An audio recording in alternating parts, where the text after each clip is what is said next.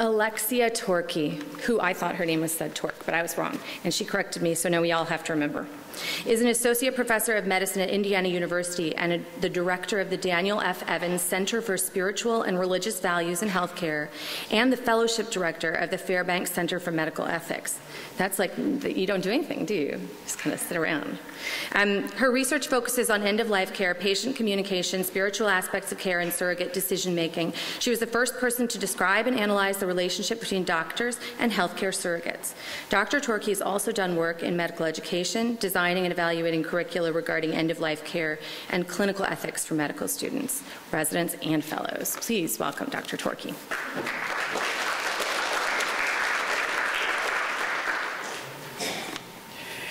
Hello, it is a pleasure to be here. Thanks as always to Mark and the other leaders and staff at the MacLean Center, especially the staff who kept this conference moving along so well. I'm deeply appreciative of this yes. I am deeply appreciative for this community and the opportunity to see all of you in this two-day conference.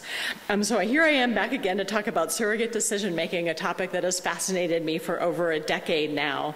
And as many of you know, my research is motivated by the experience that making decisions for others is fundamentally different, and I think fundamentally more difficult than making decisions for oneself.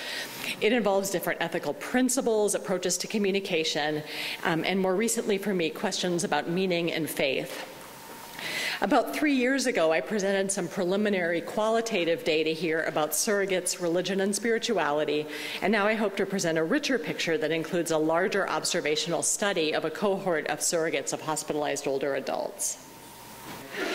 So I'll start with a case to quickly orient you to the kind of patient I'm talking about. A 66-year-old woman with a long history of heart failure is admitted with an exacerbation and respiratory failure. She has cardiac arrest on hospital day 3. On day 6, she is completely unresponsive. The family says, "We won't give up. We are praying for a miracle." Any of you who have participated in ethics consultation or hospital care have been involved in a case like this, requesting life-sustaining treatments because of religious beliefs in the face of a poor prognosis is a source of ethical distress for clinicians and a source of conflict for families. So what I'll do in this presentation is first review the literature on the relationship of religion, spirituality, and decision-making for both patients and families. I'll draw some conclusions from what has been done by others and then show both qualitative and quantitative research that I've conducted over the years to fill this out. So what do we know about the impact of religion on end-of-life preferences in care for patients making their own decisions? Well, several studies have shown an association between religion and preferences for aggressive treatment. So, for example, patients who endorse growing closer to God during illness want more aggressive care. All the way at the end here, patients' religious coping impacts actual aggressive care received at the end of life. So there appears to be an association. What do we know about surrogates? Well, not very much. One study found that over 50% of the public believes that divine intervention could save a family member from a major trauma when physicians have determined care is futile. Other studies in this area have found that in an ICU population, religion and spirituality were only raised in 16% of conversations, mostly by the surrogate, and clinicians further explored those beliefs in only 8 of the 40 cases. And then other qualitative research has just sort of identified themes that are important to surrogates, but not their particular role in decision making. So what do I conclude so far? There is evidence that patients and families who are more religious tend to want more life-sustaining treatments at the end of life. I feel like this has become a little bit of the common wisdom, and what I want to do now is question that assumption. So I think the story is more complicated than that. Here's a study looking at a population of cancer patients from the Coping with Cancer study. They found that 26% of all patients would want all measures to extend life, even if they were going to die in a few days anyway, so about a quarter. Patients who expressed that religion was more important were more likely to want all measures, with an odds ratio of about 2. But the other way to look at it is that 3/4 of all patients do not want this, and at least half of highly religious patients don't want it. I think that's important. Looking at that study that looked at the actual receipt of care, This study measured the extent to which a person copes through religion. So, for example, they turned to religion for comfort in times of stress and divided patients into high and low religious copers. So although it's true that the high religious copers wanted more aggressive care, as evidenced by these differences between high and low here, it's important to point out that only 13% of the high religious copers received intensive life-prolonging care at the end of life, and 71% of them received hospice. So I think this shows that the majority of religious individuals both want and receive hospice and comfort care at the end of life. I'll talk briefly about life and death in the Jewish and Christian traditions. That's the faith of the vast majority of the patients I care for and do research on. But I want to acknowledge that this is a limited and incomplete perspective. I'm working with George Fischette, who's here in Chicago, actually, on a study to extend this to members of other faiths, and I hope to be able to tell you about that at some time in the future. So this tradition perceives life, especially human life, as the creation of God. And the Christian tradition also speaks of eternal life and life after death, suggesting that death is not, in fact, the end, or even necessarily something that we should fear or avoid. There are also cultural factors that intersect in complex ways with religion. As Lavera Crawley has written, in the African American community, such personal struggles take on an air of dignity and nobility, which resonates with the broader social and political struggles to ensure equality or correct injustice. Let's look at what patients tell us. I'm going to show you some quotes from a study we did of African American patients at Grady Hospital in Atlanta about over 10 years ago. So one man said, "I don't actually fear death as I did in the past because I know that's a deliverance. Death is a deliverance, like this world outside of what we live in. It's about time for me to go somewhere else anyway, on another journey."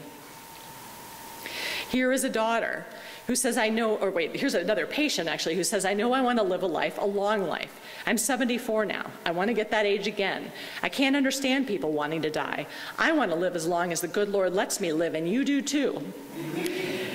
This patient both wants to live a long time, but acknowledges that in her view, it's ultimately up to God. What do surrogates say? So here is a daughter. We found that surrogates express a similar diversity of views. Here's a son talking about a conversation with his mom. I said, "When it's your turn, you'll go." And I said, "Asking for it might help," but I said, "I doubt it."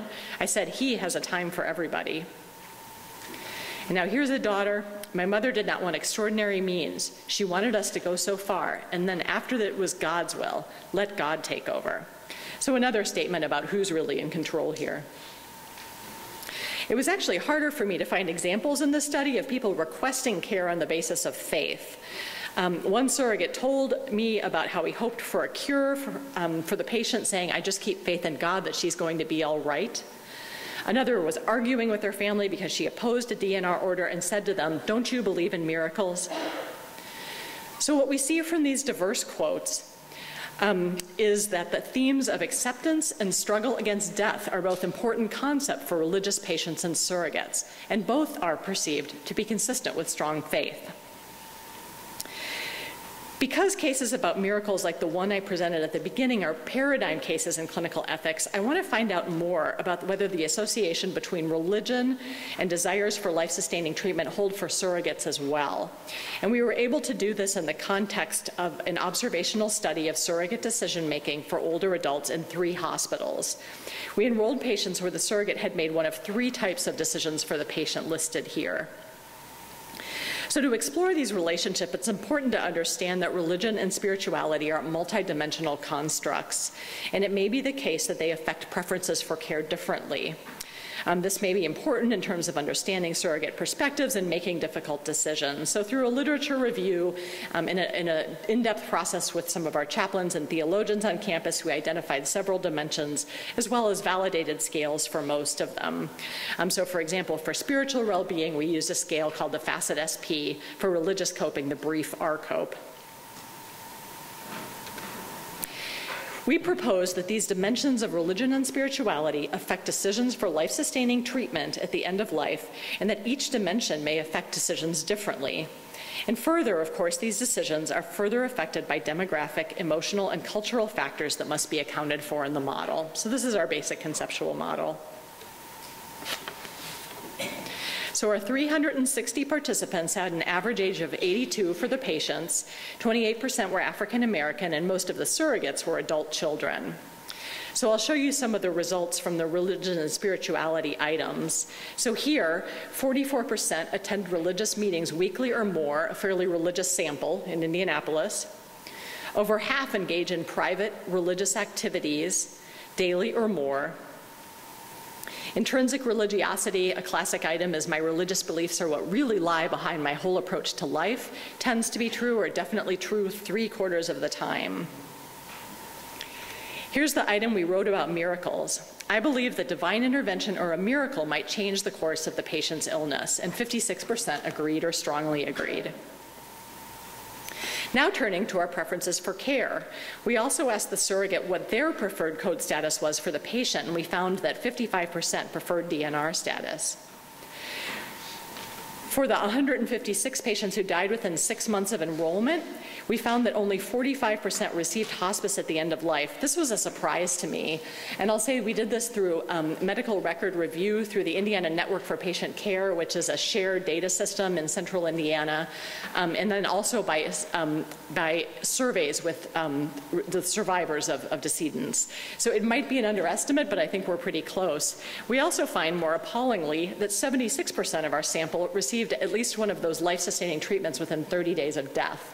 Joan Tino and others have validated this. A lot of people are getting hospice, but they're also getting ICU care in the month before hospice. So back to our model. This table shows the odds ratios for the surrogate's preference for DNR status. The first column shows the unadjusted odds ratio for each dimension, so separate analyses, and the second shows them all in the model together with the covariates listed below.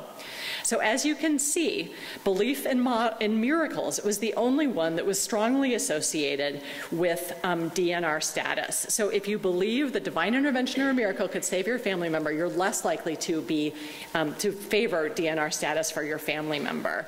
And then religious denomination was significant in the unadjusted, but not the adjusted analyses.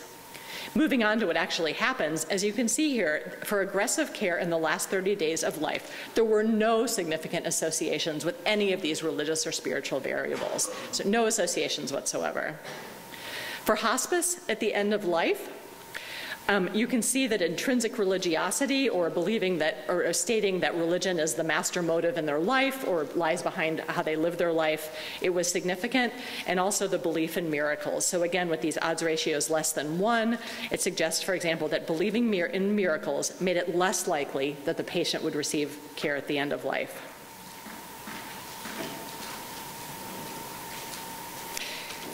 All right, so from this we conclude there is limited evidence that surrogates who are more religious prefer more aggressive care for incapacitated older adults, or that the older adults get more aggressive care, with an exception or two. The belief that divine intervention or a miracle could save the patient's life is associated with preferences for full code status and lower hospice use, and intrinsic religiosity is associated with lower hospice use. So, strange exception. So the implications of this are that the relationship between spirituality and religion and care decisions is highly variable. There are patients and families who endorse both acceptance of death and resistance to death on the basis of their faith. Requesting aggressive life-sustaining treatments on the basis of religion should be the start of the conversation. I feel so often what I'll hear from a resident is the patient was hoping for a miracle, so we're just going to continue to do what we're doing. And I don't think that should be our response. We should all begin to explore what is really going on there. And also, finally, there's something different about miracles. It says miracles in hospice, but it's actually miracles in a couple of things. And I just want to explore what is different about belief in miracles from all these other important dimensions of religion and spirituality. I'm going to start here with a definition. A miracle is an event that is not explicable by natural causes alone. A reported miracle excites wonder because it appears to require, as its cause, something beyond the reach of human action and natural causes. I like this definition of a miracle because of its two aspects. A miracle is something that is outside the laws of nature, but it is more than that. A miracle evokes wonder at the presence of the Spirit in one's life. I want to credit Richard Gunderman, actually one of our early speakers, for pointing this out to some of us at a Fairbanks Ethics Center lecture several years ago, and he referred to the German word for miracle, Wunder, to remind us of this important idea. So both of these concepts matter when we're talking about medical miracles. So when our children's hospital sponsors the annual Miracle Ride, or numerous healthcare organizations choose the slogan, "Miracles happen here," I hope we are not promising divine intervention, but we are promising something that is wonderful. I personally am filled with wonder and gratitude at the way modern medicine has saved several members of my family that I love, people I love, from life-threatening illness. So miracles are amazing. The wonder of medicine is amazing. So getting back to our topic, I think when people ask for a miracle, what doctors often hear is you have to continue the life-sustaining care. And looking at my data, I'm just starting to think about what does the family member really mean? Do they really mean only God can say it's time? God wouldn't have put him on the ventilator if it wasn't part of the divine plan? Well, I'm not sure about that, because none of these other dimensions of religion were really all that important. This is a test of faith. As people of faith, we must hope for a miracle. I can't stand this. I can't accept the possibility of this death. Or maybe something more straightforward. I will not give up on the possibility of a miracle, and in order to do that, I'm going to insist you continue life-sustaining treatment. So how can we respond? First of all, of course, we remain in relationship. We voice respect and maintain presence and listen. This is a little controversial, but I'm going to say that you can hope or pray for a miracle too. I pray for miracles, and so I might do that if it feels right for you. We can all hope for them. We can provide the spiritual support they need. This is where our chaplains come in to help understand what they mean when they're asking for a miracle. But I think what's very important is that we do not have to commit to treatments that are medically inappropriate. And here are two examples I've seen in recent years. Pressors continued in the setting of limb necrosis, dialysis for a patient who was actively dying. So I would say that the family member's belief in a miracle does not compel us to offer these things. We don't give choices to patients that are really choices, like for example, we could add a new pressor if you'd like. We make a recommendation at the very least, and as Dan Brudney articulated, perhaps might work with the patient to identify important values. Ethics and palliative consultation are, of course, our allies. And finally, the controversial issue of unilateral decision-making and dispute resolution. So I hope you'll think with me on what to make of this data. Why are miracles different? And why is it the case that patients who believe in miracles but aren't necessarily religious and spiritual in other dimensions particularly want aggressive treatments? Thank you.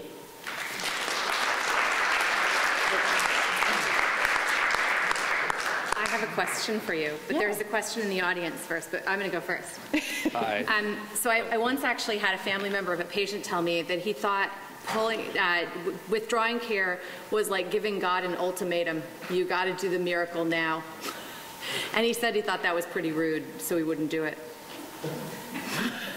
That is an interesting idea. So I think you can add that to your list. Right, absolutely. That would be another explanation. And I would say that so that's really interesting. I hadn't thought about it as like a challenge to God, but I think what some people do say is that God's role is to deliver the miracle, and my role is to maintain faith by continuing these aggressive treatments. Yeah, so I've heard that too, that, I mean, we often want to say in kind of a pat answer, which I think is kind of a dangerous one that doctors want to, or clinicians want to offer is, well, God can work a miracle whether or not we continue this treatment. But what the family members might say is, well, my job is to maintain faith by continuing this treatment. So they're not all convinced. No. Yeah. No, and some of them think they'll piss God off. Right. By putting which is really interesting. I had not heard that. Yeah. I don't know. I heard that and I thought, ooh, you okay? So, your turn. yeah, Bob Taylor from OSU, they're no longer from OSU, sorry, from Care Dimensions Hospice. So two comments, or two related. So I've often said to people, God doesn't need our help to make a miracle. But I think the more interesting theological point is, why does God make miracles? And of course, the perception very often is that somehow the miracle is a reward for faith. But if you read in the Bible, my understanding is that they are signs that God uses, and they may or may not, the people who are given the miracles may or may not be particularly faithful. And it isn't so much a reward for faith as it is a sign that God uses for his own purposes, which are mysterious to us. And so faithfulness, so to me, an attempt to respond to that is, yes, faithfulness is a good thing in and of itself. And God may choose to reward your faith with a miracle, but there's no promise made by God that faithfulness will result in a miracle, nor will faithlessness. So that's how I've dealt with that. Depending on how, more or less, I say more or less depending on the circumstance, but I found that helpful in some circumstances to have that conversation. Thank you. Are you a chaplain? I'm a physician. You're a physician. I think that's wonderful. I'm a frustrated chaplain. You want to maybe do some CPE? Because I'll tell you, I think the extent to which physicians are capable of sort of interpreting theology for patients probably varies widely. I think probably most of us do not have that skill. I think maybe some of us do, and also our chaplain colleagues do.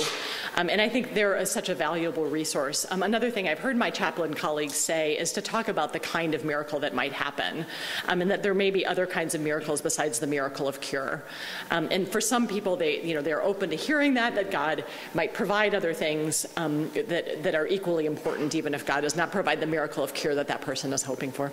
We had one woman who was, I'm sorry to continue, but who was convinced she was going to have a miracle because she was so faithful and she had young children. But with multiple people talking to her over time, physicians, nurse practitioners, chaplains, she finally came to the realization, to agree with our suggestion, that what she could do for her children was demonstrate her faithfulness no matter what happened. Yeah. And that was the most important thing she could do for her children.